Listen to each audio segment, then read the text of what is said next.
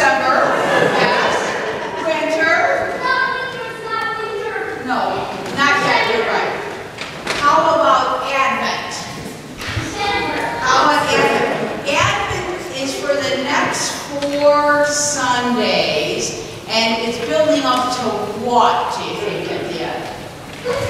Christmas, correct. Today, we lit, what was the candle we lit today? The candle for what? Were you paying attention? No chicken.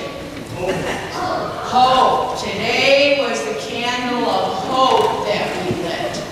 Hope is an interesting word because sometimes we use the word like you're wishing for something. I hope it'll snow.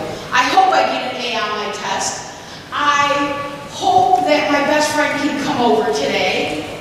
That's like wishing, but the kind of hope we're talking about is the hope that's inside that we know of what's going to happen. God has given us that hope inside of us that this little baby is going to be born. And what's his name going to be? Chicken. Not chicken. Chicken will never be the answers. Jesus. Jesus is going to be born. And it's that hope inside of us, not like a whiny of the hope, I hope it'll snow, I hope my friend can come over. Hope is exciting and wonderful, and it's like, you know how, has anyone ever said to you that I have butterflies in my stomach because I am so excited? That's what hope is like. Hope is very exciting, and it builds up inside of you. And the great part about hope is that it's contagious. Do you know what contagious means? It's not contagious. Contagious means that you can catch it. And you want to catch hope. Because hope is very exciting. We're going to have a demonstration up here of how exciting hope can be. So everybody come and line up here and face that way. Come on up. Okay. But you can't go until I tell you. Hold on to that. Hold on to that. You will find out. Don't go yet. No, don't go yet. Don't go yet.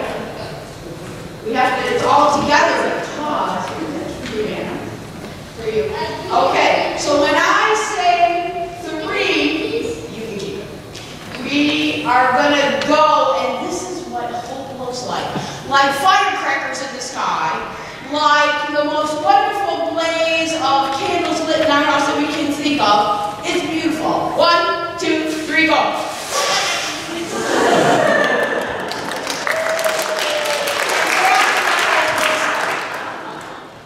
Let's pray. Dear God, help us to have that hope inside of us. That hope of knowing for sure that your love is here. Knowing for sure that you're sending us that baby. Knowing for sure that you will always be with us and love us. Because that hope springs from us to the next person, and hope is joyous. Amen.